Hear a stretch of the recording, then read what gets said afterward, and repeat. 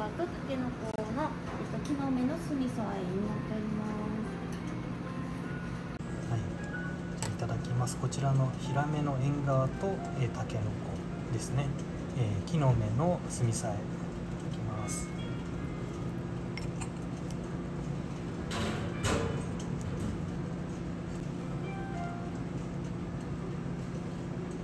タケノコ、春を感じていいですね。続いてサラダですね。宮崎県産のお野菜にローストポーク、このドレッシングは何とおっしゃいました？和風ドレッシング。早速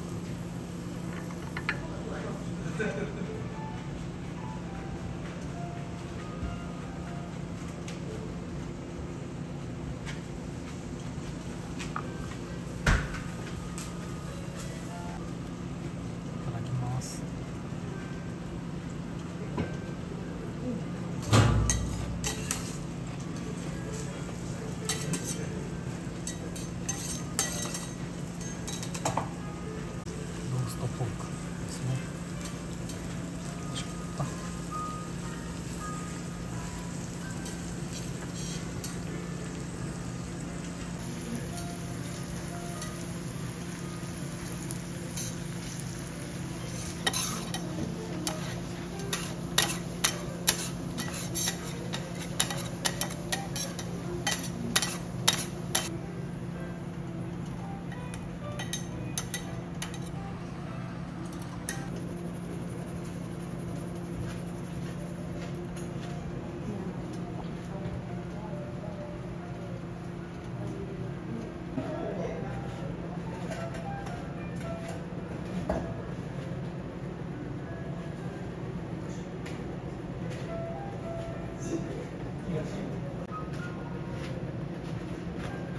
いただきます。新玉ねぎとじゃがいもを使ったスープですね。いただきます。すごい濃厚ですね。なんかトロトロしてる。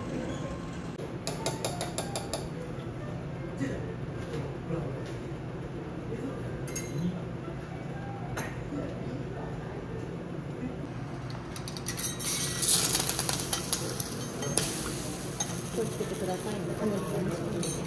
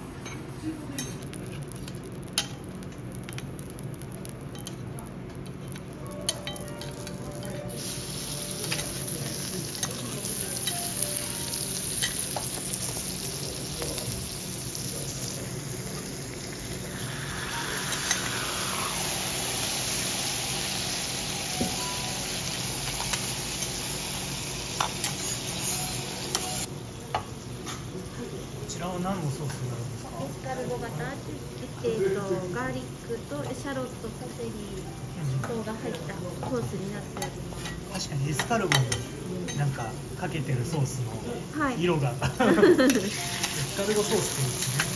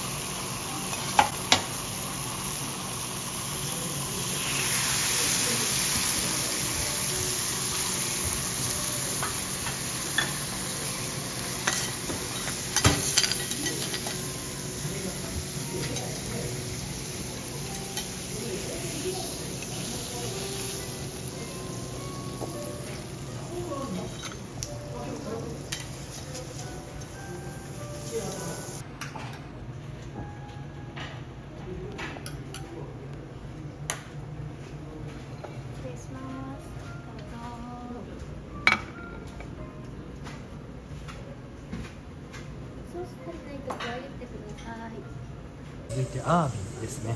これはもうエスカルゴソースって言われる、なんて言うんでしょう、ちょっとセロリとかエシャロとかが混ざってエスカルゴにかかってるソースですね。美味しそう。食感もいいんですよね、アワビ。なんかアワビの食感に関して質問をいただくことがあるのでお答えすると、なんて言うんでしょう、これは煮たアワビではないので、歯ごたえはなんかイカとかよりも硬くて、しっかり歯ごたえがあるような食感をしています。肝と一緒に食べています。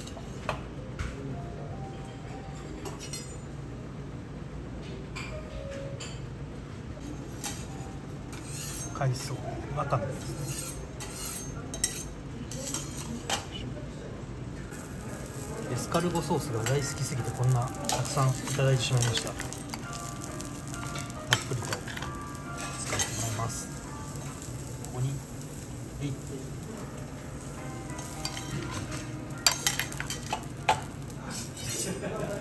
かけちゃいましょう。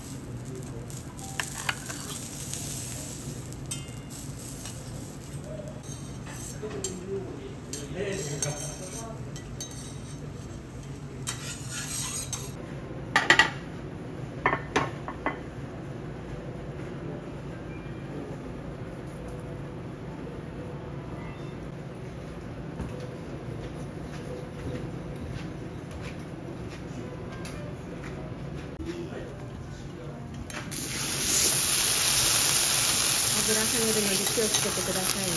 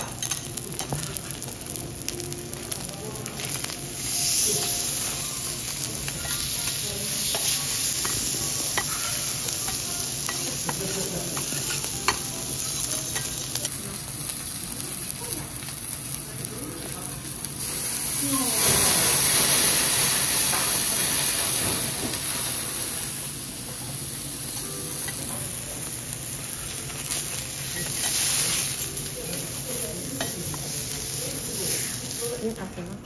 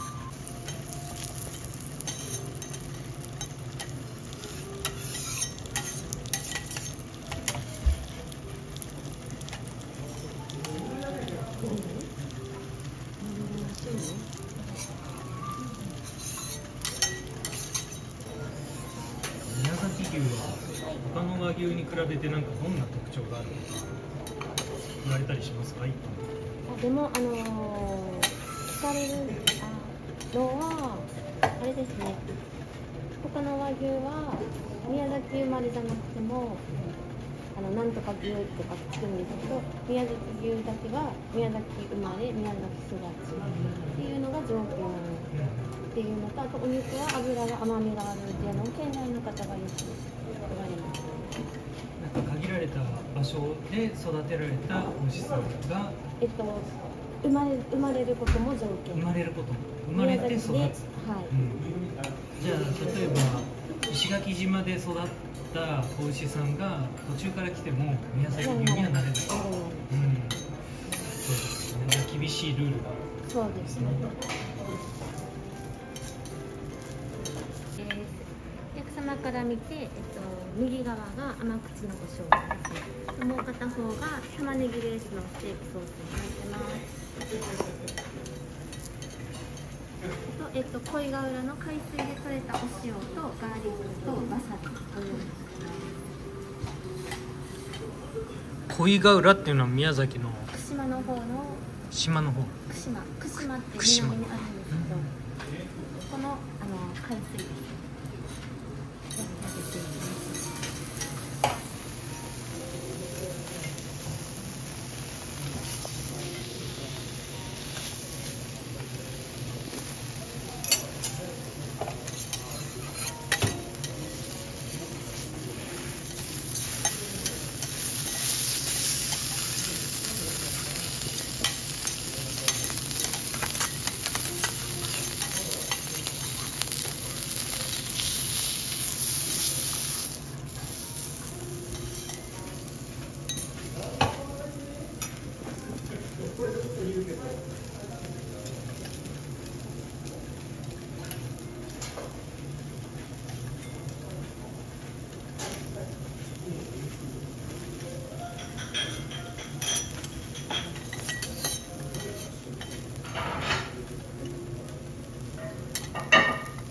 にレアですね。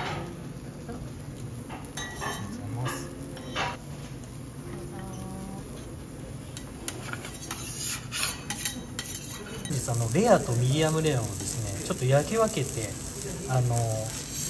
べてみたいと思ってます。両方とも美味しいと思うんですけど、色がちょっとレアのなんか生な感じがしますね。生肉大好きです。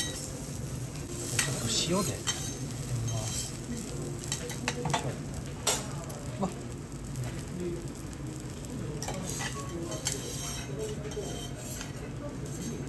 宮崎牛のサーロイン、A5サーロインですね。続いてわさびとお醤油でいただきます。九州の醤油は甘口がベースですね。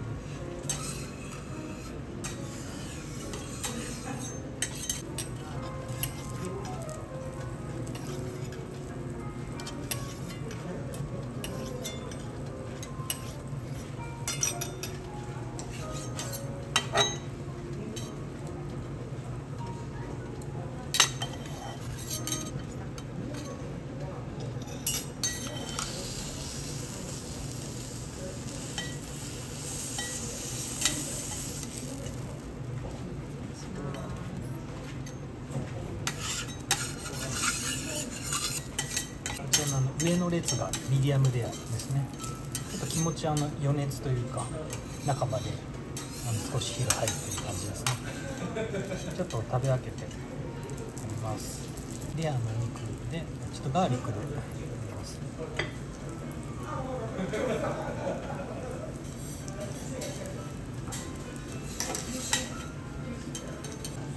お野菜、お願いします。さて、ちょっとミディアムレアの方をいってみたいと思います。まずちょっと塩からいきます。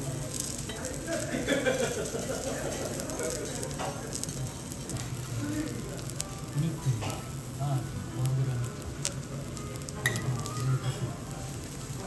コースになっています。肉味噌になってます。肉味噌を、はい、お茄子ですかね。はい、宮崎の佐渡原の地です。宮崎の海沿いの佐渡原町の有名。エビちゃんの出身地と言われる。すみません。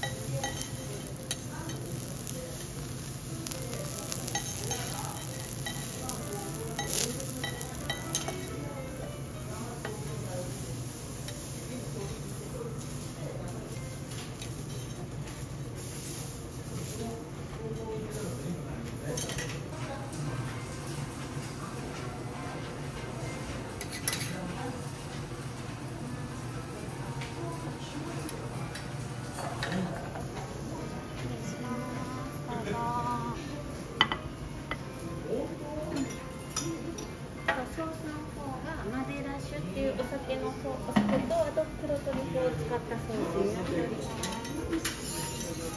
食べ終える前にフォアグラも来ました。これマデイラ酒というお酒と、黒トリュフを混ぜたソースになってます。あったかいうちに食べてみます。じゃあちょっとミディアムレアの方もわさびとか別の食べ方で食べてみます。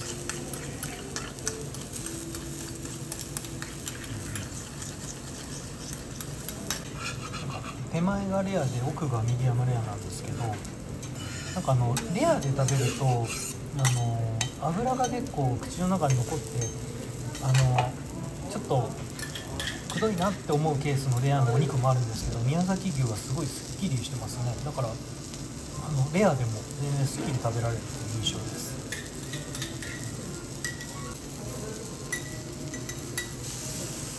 ミディアムレアをガーリックでいただきます。ちょっと温かいうちにフォアグラもいただきます。ちょっと黒トリュフソース手前の。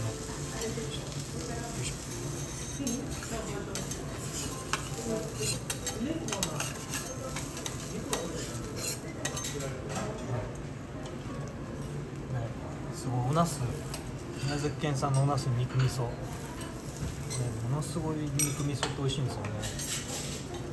茄子これ一口で口に入れたらお汁がめっちゃ出てきて口の中やけどしかけましたけども美味しいです。皆さん気をつけましょう。これいっぱい水分がすごいんで。フォアグラですね。黒トリュフソースたっぷり。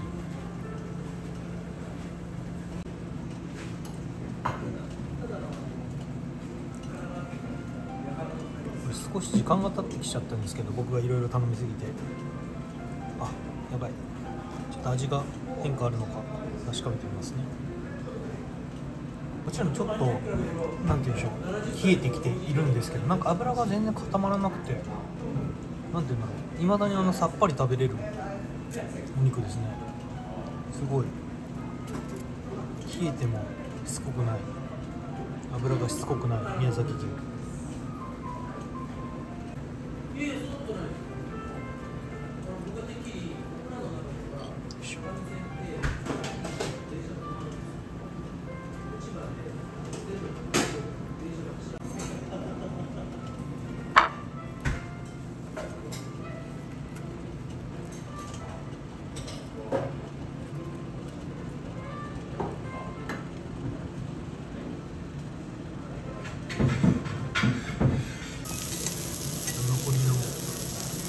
分けていただいて、多分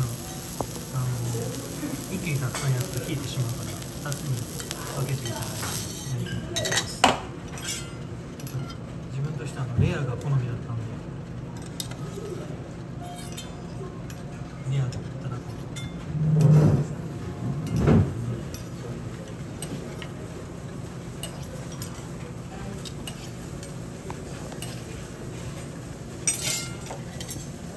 一番多いのはミディアムレアが好まれる方が多いですね。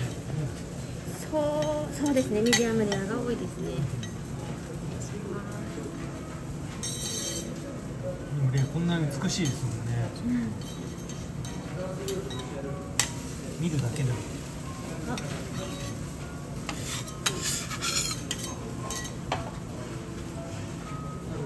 食べてる間に野菜焼いていただいてて、手前からの椎茸、宮崎産の大きな椎茸にデミグラスソースが乗ってます。で、さつまいも、右がさつまいもで、こちらがズッキーニですね。野菜も美味しいんですよね、宮崎は。これ肉厚がすごい。これ椎茸です。続いてさつまいも。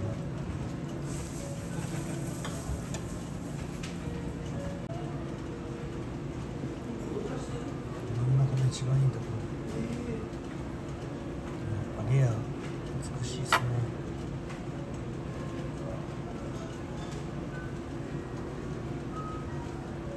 塩で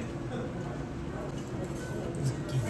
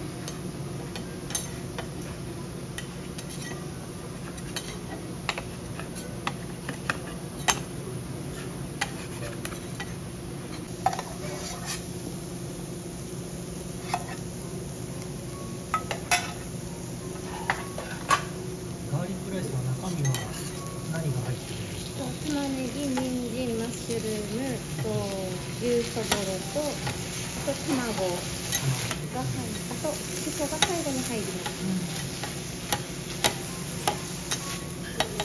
牛尽くしですね。そうです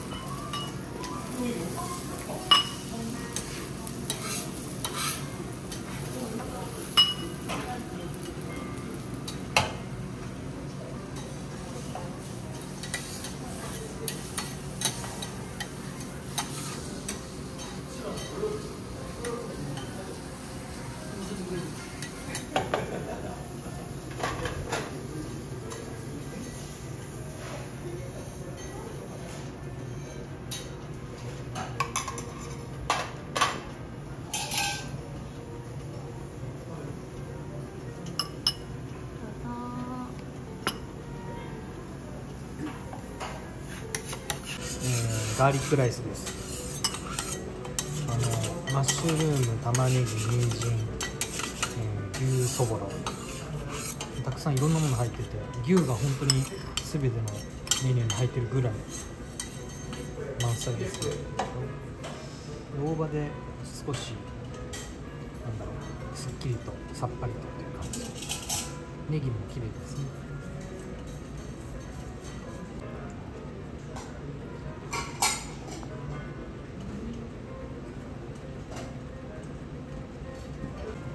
ガーリックライスのために残しておいたこの子たちを出動させます。個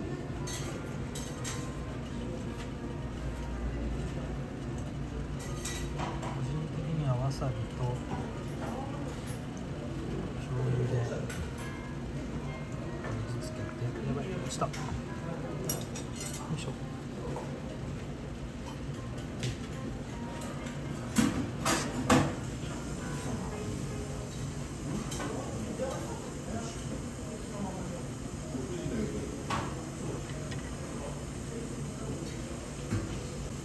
こんな感じですね。いただきます。なんとガーリックも追加でいただいたんで、ちょっと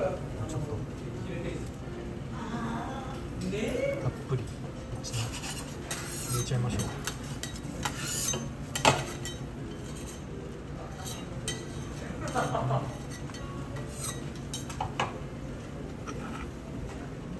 肉ものせて、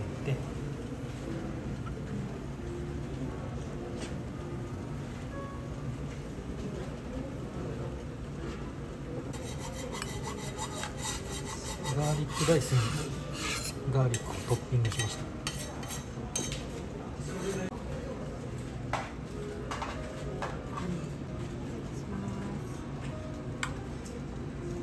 なんとガーリックライスをちょっとお茶漬けチックに出汁を入れていただけるという、2回どころか3回4回楽しめるっていうのが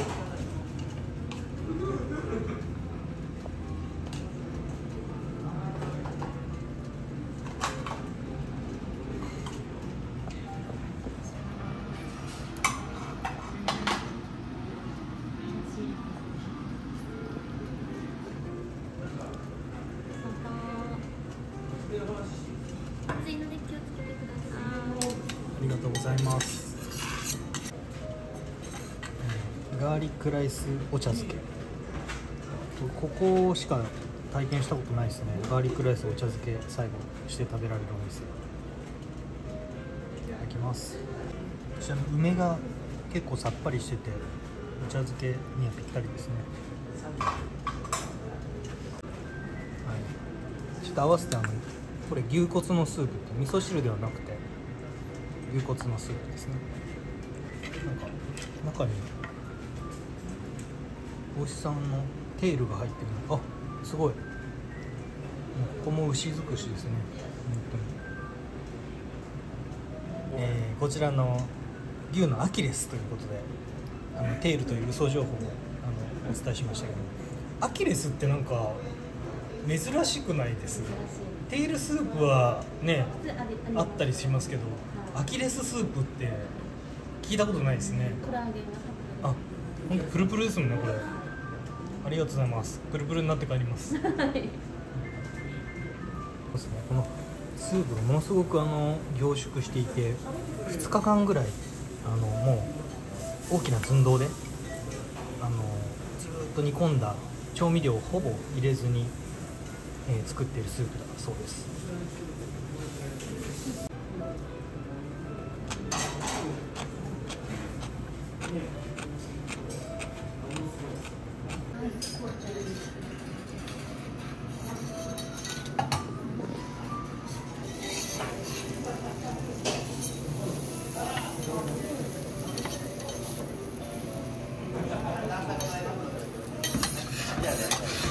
そろそろ6時半ってメールを聞きたいです。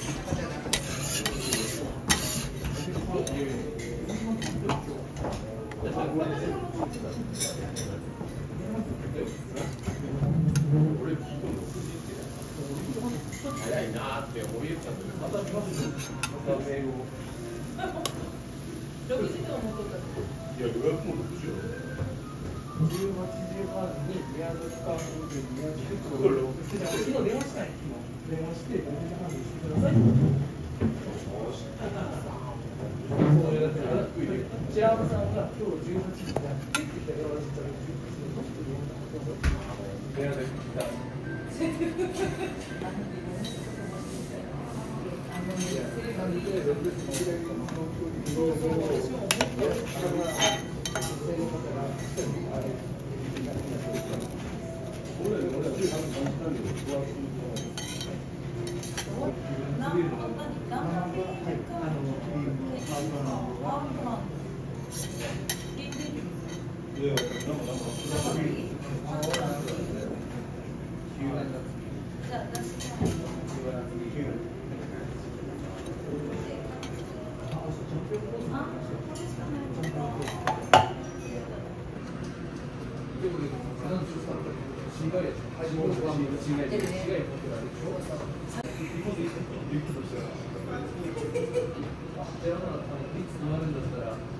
予約見てもらってたら取りますので、社長に堤さんの次と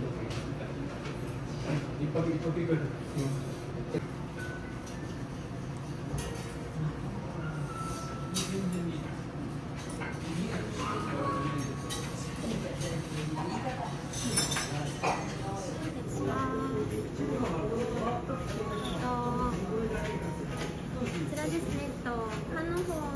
とチョコレートソースがかかっております。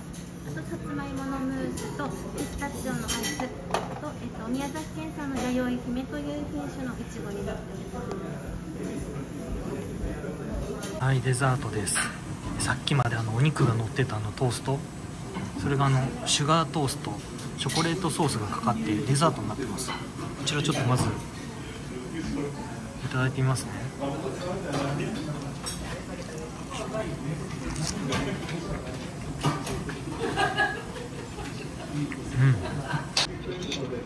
続いてこのさつまいものムースをちょっとシュガートーストに乗っけて、皿がよいしょ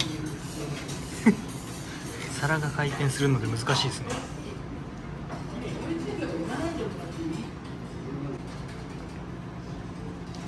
乗っけて食べてみます。よいしょ。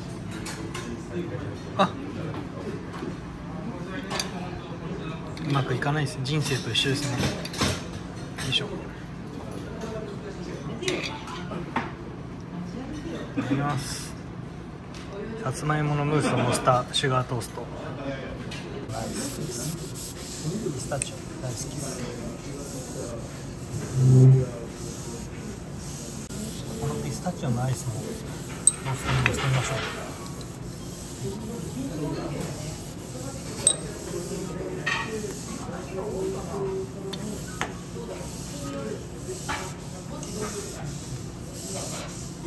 絶対合いますよねこれ。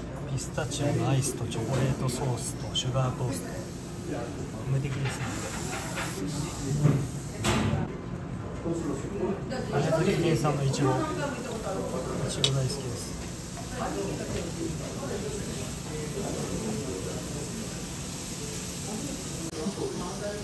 宮崎県産の葉っぱを使った和紅茶です。いただきます。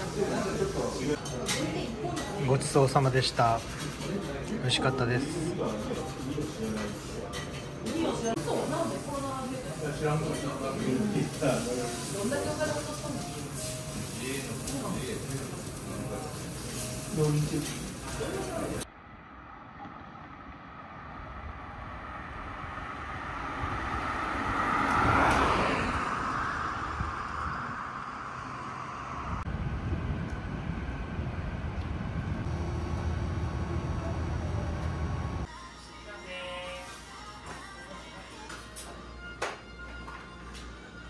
サラダいただきます。ごまドレッシングのサラダです。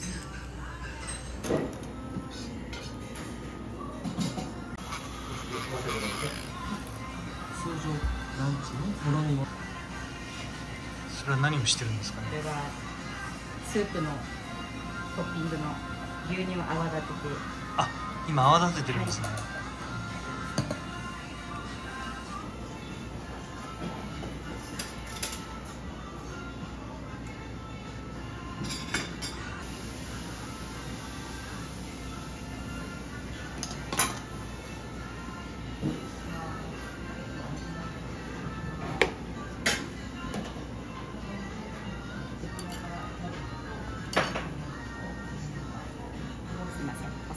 ープでございま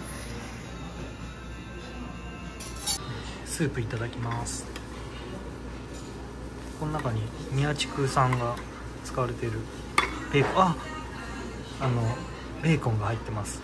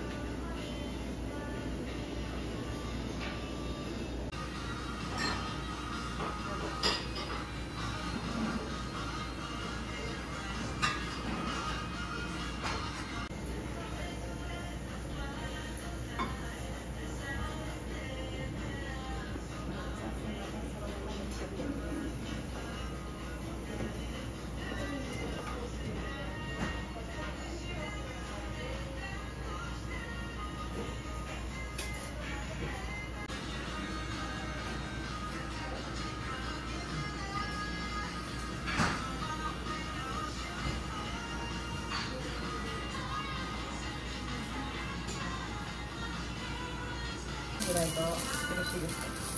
どうでしょう。なんかおすすめはどうかありますか。やっぱり赤身のもも肉どうしても焼くと縮こまる特徴があるので、レアめの方が柔らかいとは思います。じゃあレアでお願いしレアで、ます。はい。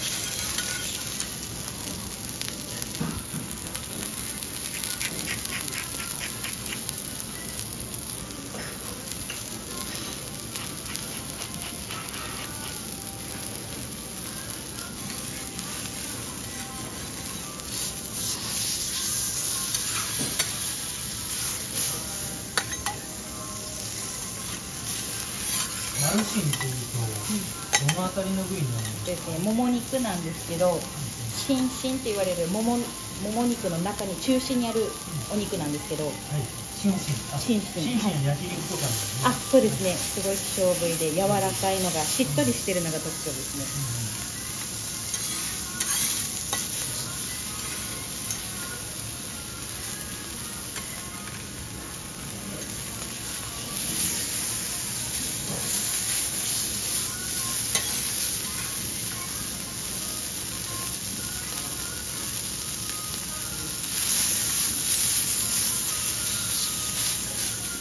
うまみを閉じ込めて余熱で火を入れます。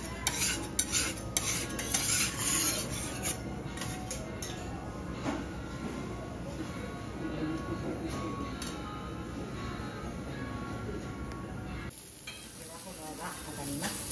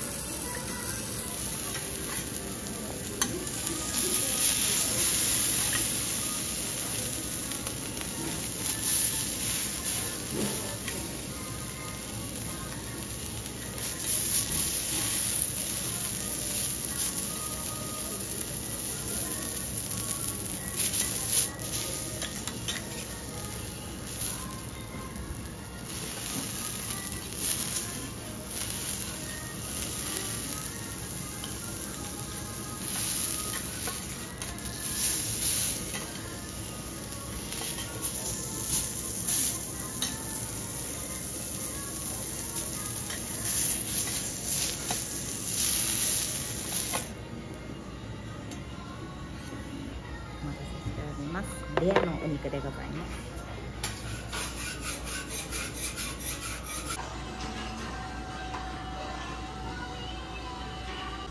じゃあマルシンの鉄板焼きいただきます。レアで焼いていただきました。日南市のお塩つけて食べます。これ赤身すごい、柔らかい。わさびとよ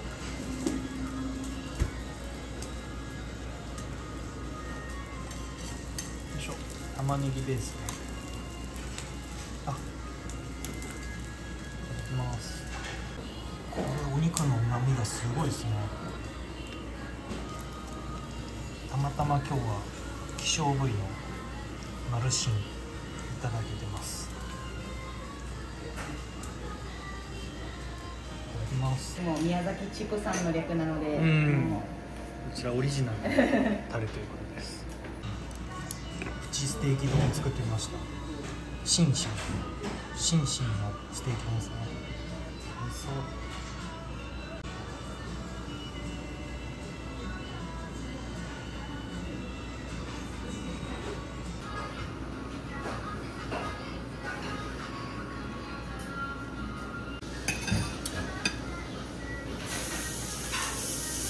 さっと焼くってことですか？さっと焼く感じです。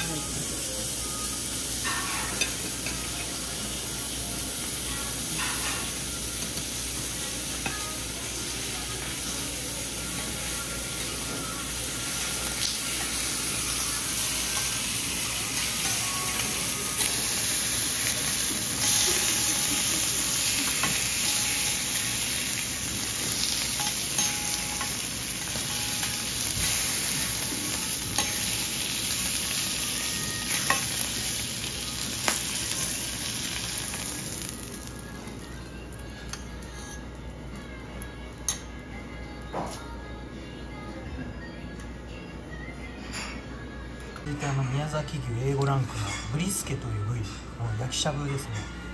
こちらちょっといただいてみます。すごいお肉が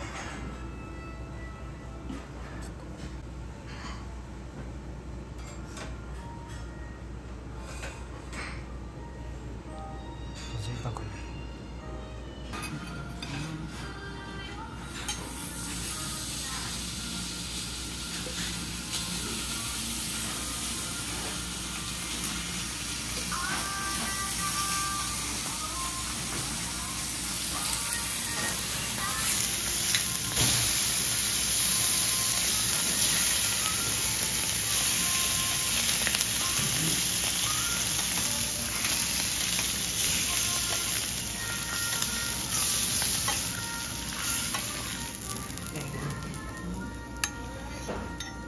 本当にさっと焼くだけでなんか楽しめる、いいですね。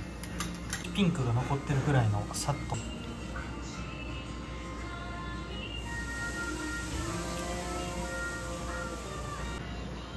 焼きしゃぶ丼にしてみました。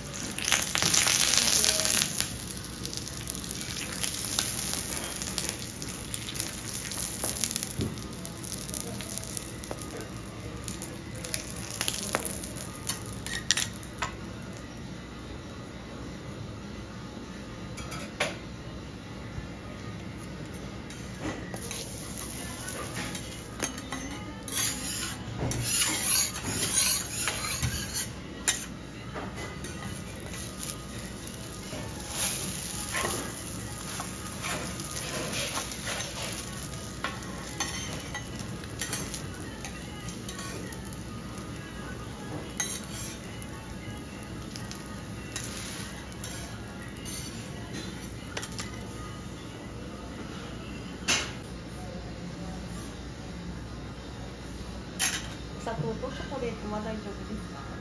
はい、お願いします。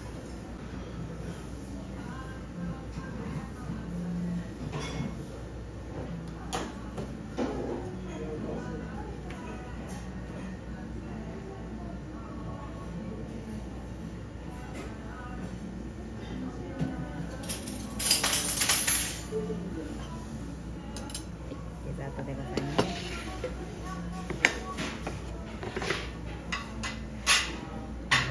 デザートですね。これなんて言ったらいいんですかね。シュガートーストにチョコレートかかってるみたいな。ですね。当店ではクリスピートースト、潰すのでクリスピートーストって呼んでるんですけど。クリスピートーストいいですね。クリスピートーストのチョコレートソースがけです。いただきます。やばい。2枚いっちゃいましたね。じゃあ2枚いきましょう。いただきます。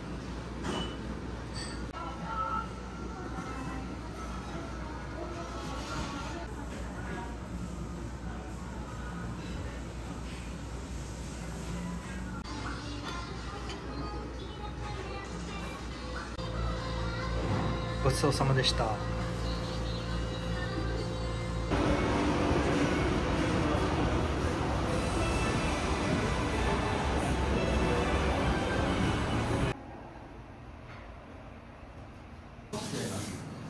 本当に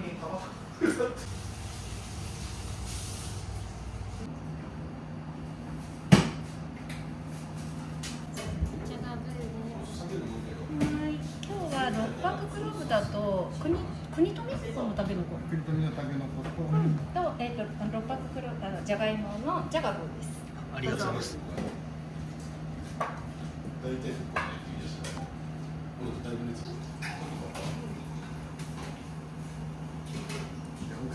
いただきます。すみません、ジャガブーっていうと、なんて言うんでしょう。肉じゃが。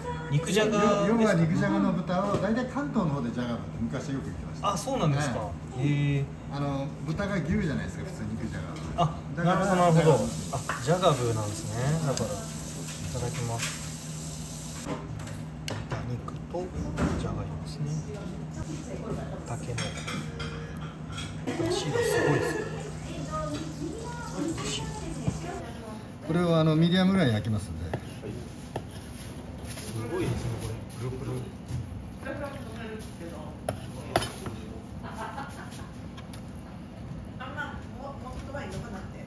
だから京都とかの生肉料理の店とか行った時にお客さんがうまいうまいって言ってくる。いや、うちだったら焼きでしか使わんな、これぐらいだったら。新鮮な。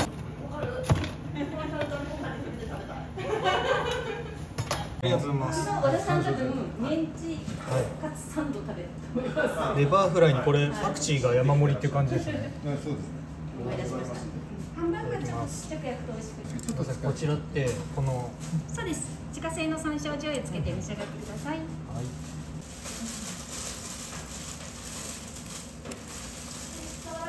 すごい。京都駆逐したレバーみたいですね。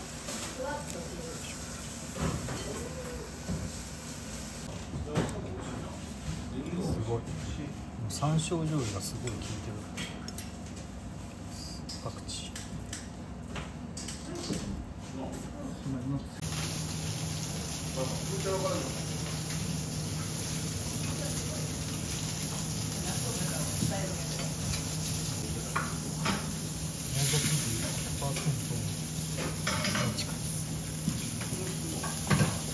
れはどういったソースになるんですか？これはトマトソース。トマトソース。はい、ありがとうございます。ちょっと唐辛子が効いて、うちは隠し味にちょっとアンチョビが入ってる。そうなんですね。普通のメンチカツドミソースなんですけど、コースの場合全部味変していきたいので、あえて自家製のトマトソースです。お肉のシチューがドミなので。あ、なるほど。変えていただいたんですね。そうですね。ありがとうございます。まあ、うちのがそれでおろしポン酢で食べてもうまいし。確かにさっぱりと。まあ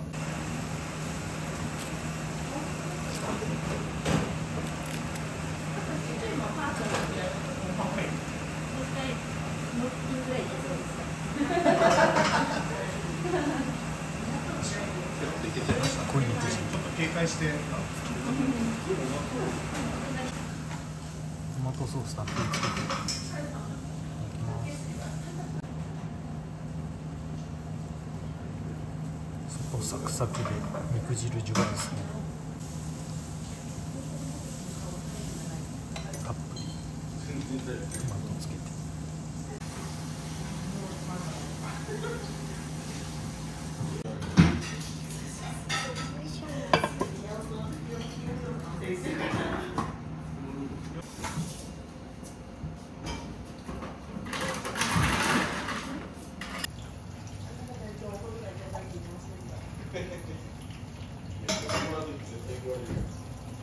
りがとうございます。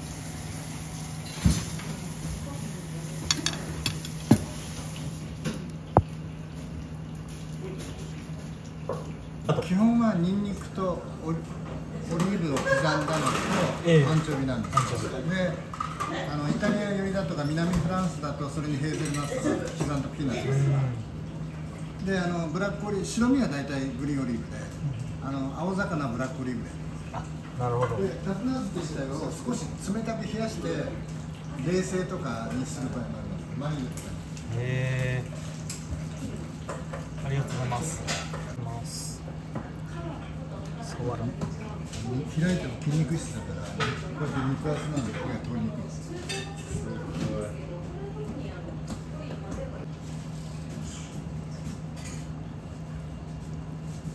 ソースと絡めて。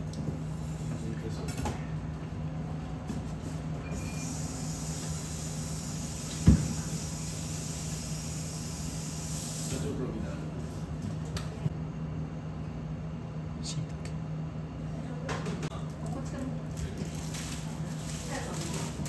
ブラードソース。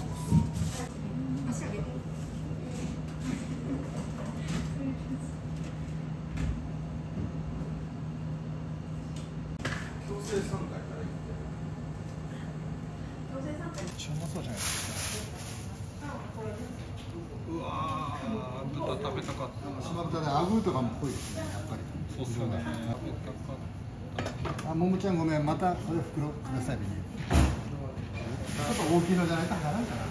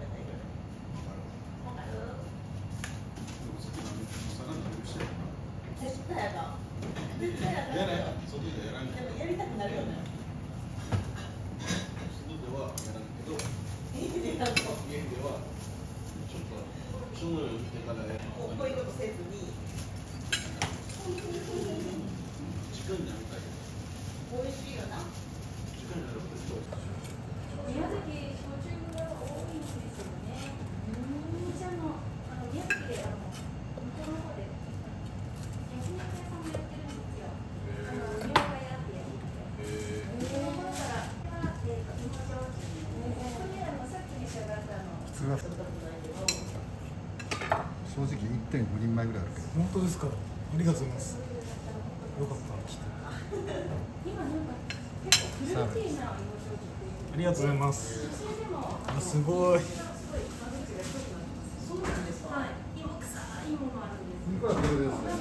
真ん中。油と筋とか全部あるんですよ。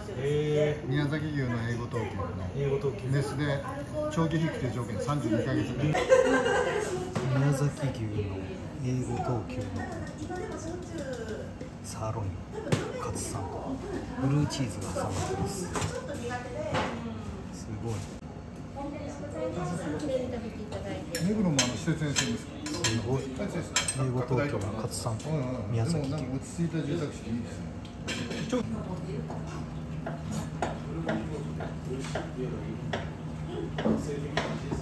クレソンサラダ。これがですね、黒木本店さんって言って、100年の古着とか作ってる焼酎の。が、蘇る大地の会で農業再生法人を立ち上げられてて、焼酎を作ったカスを肥料にして土壌で育ててるクリスマス。おお、なるほど。宮崎県の高鍋町のおすす山で作ってます。なんか循環型農業みたいなことですね。そうです。もういち早いですね。ありがとうございます。で、今日のフルーツがいちごに、ぶどうに、トマトに、完熟きんかんたまたま、それと乾燥いちじくですね。グリーンの粒がケイタです。すごい。フルーツがすごい多いですね、これね。いちじく、ぶどう。本当に豆に袴がきますね。すごいフルーツ多い。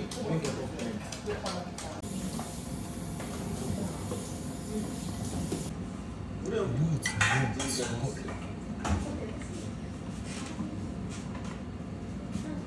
ソースが美味しいのでパンで召し上がってください。で、今日のピューレが、シルクスイートとさつまいもですね。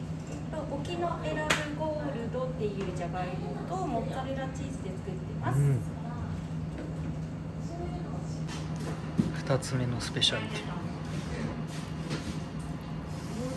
シチュー。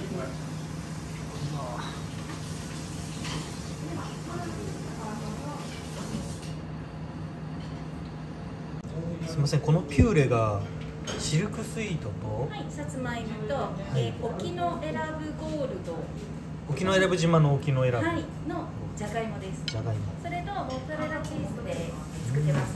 いつも配合が変わります。その時の美味しいさつまいもじゃがいもとかで変わるので、今日の配合はそれですね。ありがとうございます。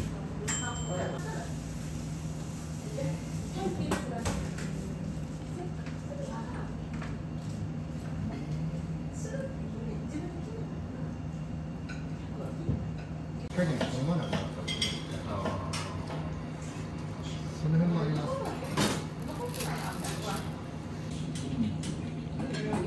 ソースが本当に濃厚。あ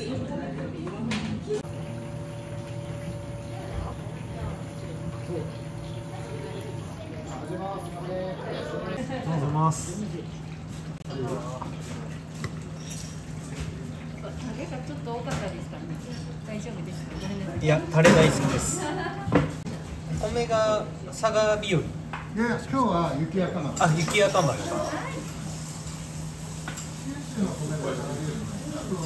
熊本が菊池県は九州。雪若丸は山形なんですね。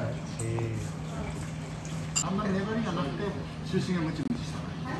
今人気の米って大体先遅れとかそういう時代の流れで表面があんまり長い。いちごのステーキが。あと何時間宮崎だっけ。お肉単体的にですまず。もうなんそういう便をくれますよね。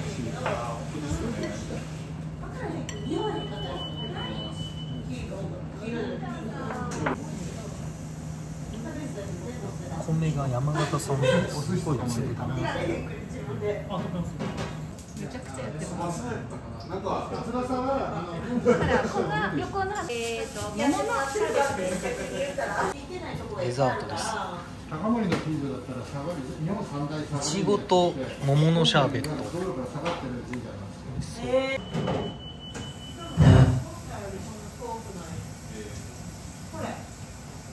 なんと果肉シャーベット。すごい。食べていただいておつまみになるじゃん。